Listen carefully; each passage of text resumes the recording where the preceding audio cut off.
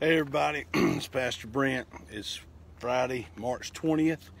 Outside here this afternoon and just enjoying a little social distancing, which I know is very important to all of us right now. And I certainly pray that you're doing your part to do that, along with taking other precautions to help in this most serious time.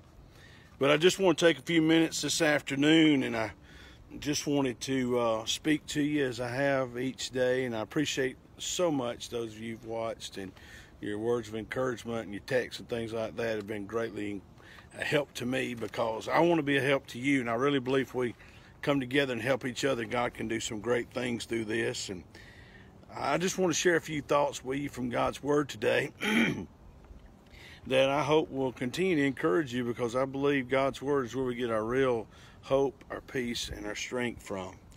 Also, along with that, I want to keep you informed of how things are going, the things we're doing at our church at Heflin Baptist, and as I watch other videos of many other wonderful pastors. Well, I tell you, I just want to say thank God for these pastors, what they're doing, and reaching out not only to their people, but to the world as we're doing here.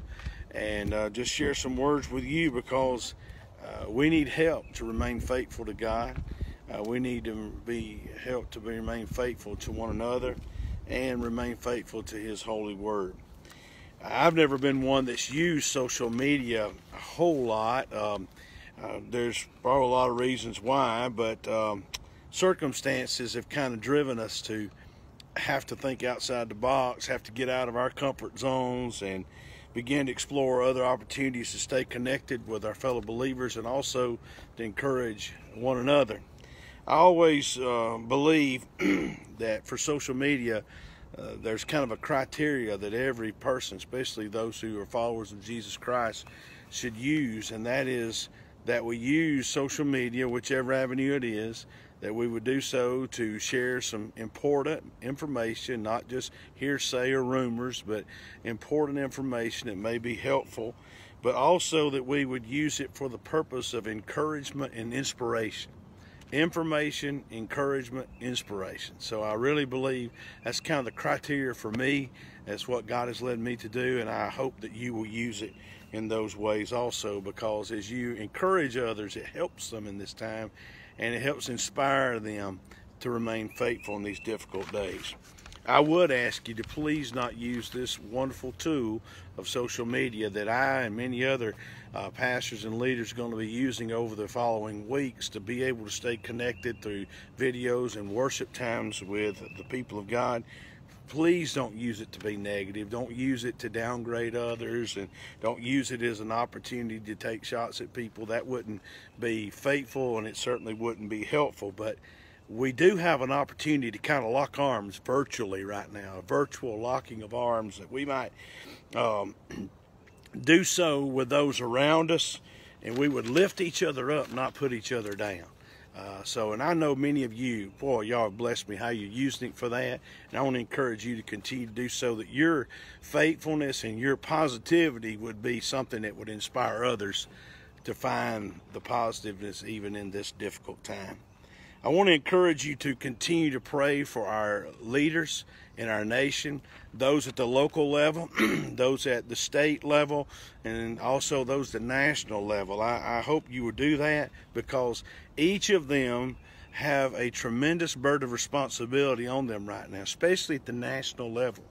I hope you'll really lift our president, our vice president, the coronavirus task force, and people that are involved in this fight. I mean, let's lift them up. We've got, one goal here, and that's to get this virus gone so we can get back about our business and continue to do what we do. So remember that. Pray for them. And don't forget, as far as coming up this weekend, I hope you won't forget that 10 a.m. on Sunday, we will be live on FB Live.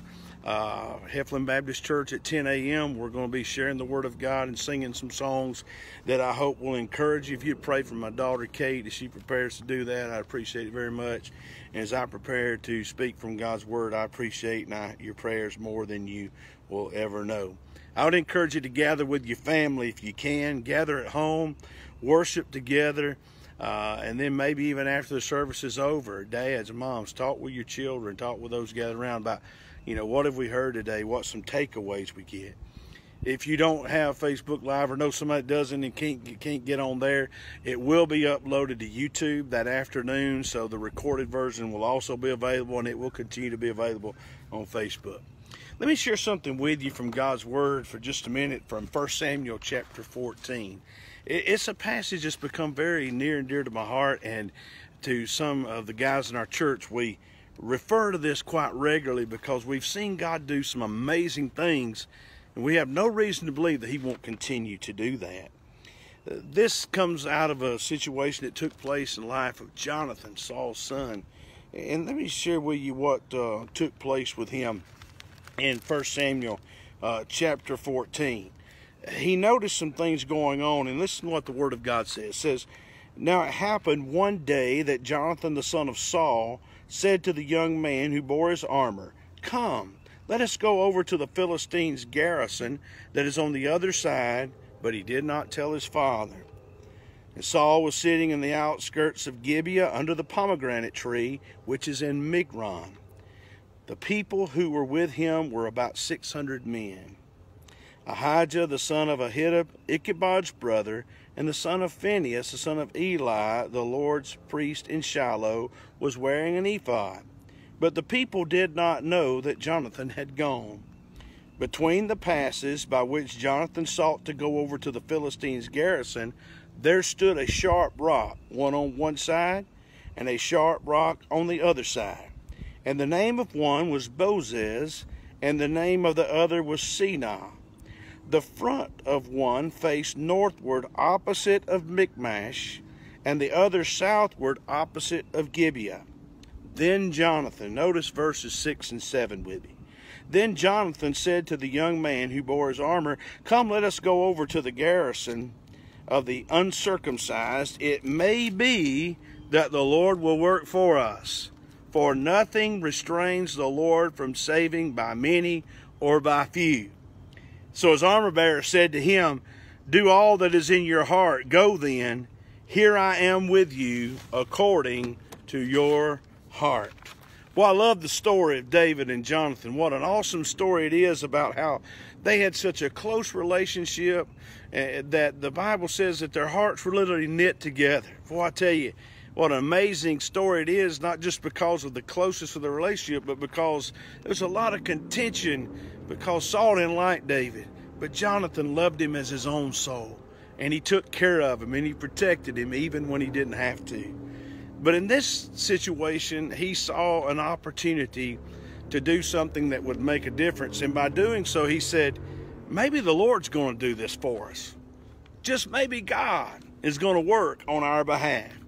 And I want to share a couple of things with you that Jonathan demonstrated that I believe are very important. The first thing he demonstrated is he demonstrated courage, because he said to the garrison, he said to the armor bearer before they went over to see the garrison, he said, "Let us go over." That showed he had courage because he was willing to put himself at risk in order to make a difference for the people of God. But then he demonstrated conviction. Not only did he say, "Let us go over," but in verse 6 he also said, "It may be that the Lord will work for us." He had great conviction that God was going to show up, and he had great confidence that God was going to show up, and he was going to live as though God was going before him. And then he demonstrates great commitment when the garrison said, "Do all that's in your heart." I don't know about you, but God's put a lot of things in my heart for 2020, and I never expected that we would encounter some of the obstacles that we're encountering. But I know that this is for good. Just as much as Joseph's brothers who sold him into slavery, they meant it for evil. Joseph said, but God meant it for good. Ladies and gentlemen, I believe today that we must demonstrate these same qualities that Jonathan did. When Jonathan demonstrated courageousness, when he had conviction, when he had confidence, when he had commitment, we must do the same. Well, there's been a great deal of emphasis by many Christian leaders on the fact that the church is not a building but a body. And I want to say to you again, as I said earlier, I'm so grateful for these brothers who have just opened their hearts and stepped out of their comfort zones and have gotten on Facebook daily or Instagram or Twitter or whatever, took pictures and took videos and just spoke in the lives of others. I'm so grateful for that, because we do need to be reminded. Well, let me remind you of a couple of things from my hero, Dr. Adrian Rogers, and I'm going to close this video, and I'm going to pray for God to touch your life and use you for His glory. Adrian Rogers says there's no promise God can't keep, no prayer God will not answer, and no problem too hard for Him to solve. He also said this to the church: you ought to live like Jesus died yesterday, rose this morning, and is coming back this afternoon. Well, I believe if we'll live like that, we can make a difference regardless of what's going on around us. Friends, I want you to remember a couple of things. The one thing I want you to remember to do is stay faithful, stay focused, keep the Word of God right in front of you, and let the Word of God and the Spirit of God guide you in these days. And never forget, church, that I love you. And there ain't a thing you can do about it. God bless you. Have a great evening. I'll try to do a little quick one tomorrow to get us ready for Sunday. And God, I just pray that God is using you to touch people around you by being courageous, by having conviction, by having confidence, and doing the things that God is calling you to do. I love you. Take care. Have a great evening.